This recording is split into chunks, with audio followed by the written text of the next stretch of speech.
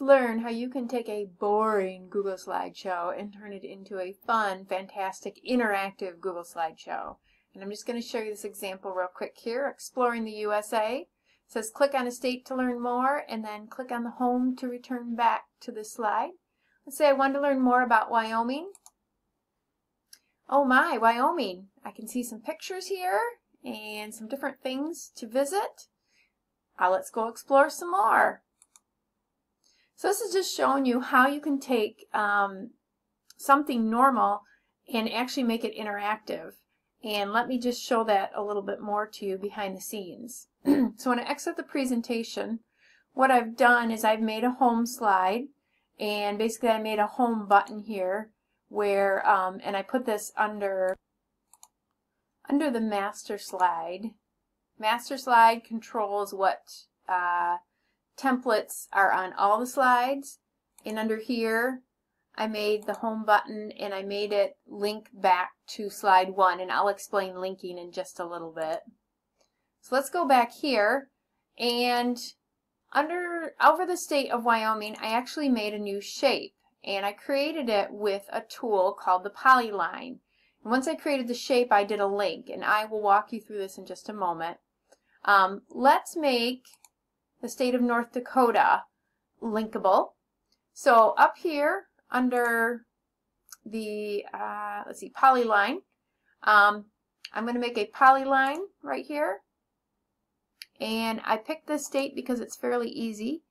I just need to make sure that I close it off, so you have a beginning part and an end part, and it finishes. So there you go. You see that I made the state of North Dakota, and it's not clear though. So what I need to do is go up to the fill bucket and select transparent, and then go to the line and select transparent as well. And now you don't even see that I linked the state of North Dakota.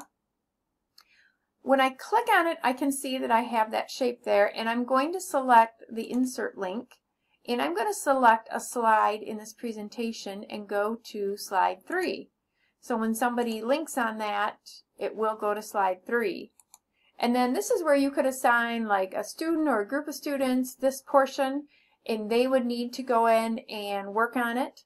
So it's great because it shares a responsibility, but then it keeps that interactivity so that students could have some choice when navigating through here. I went ahead and I made kind of my own template.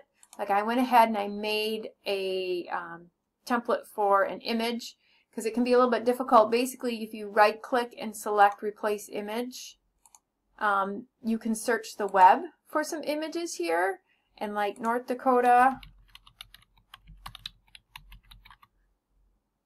I could find a nice map of it, although I think I would like to see more of the scenery.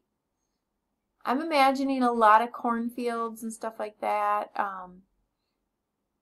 Big sky, that sounds about right. And then I can go ahead and replace that right there. And so very easy. So hopefully this gives you some ideas on how to make your Google Slideshows more interactive.